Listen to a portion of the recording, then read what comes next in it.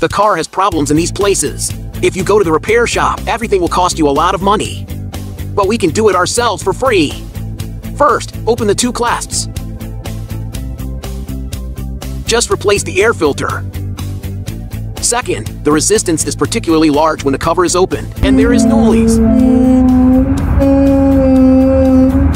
Just pull out the dipstick, then drop a little motor oil on this strut.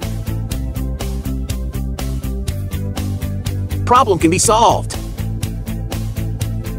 Third, when the air conditioner is turned on, there is a smell of heat. Just need to turn off the AC. Adjust the air volume to the maximum. Set the temperature to the highest. Blow for 5 minutes. Then turn on the AC. Adjust the air volume to the maximum. Set the temperature to the lowest. Blow for another 5 minutes. Problem solved.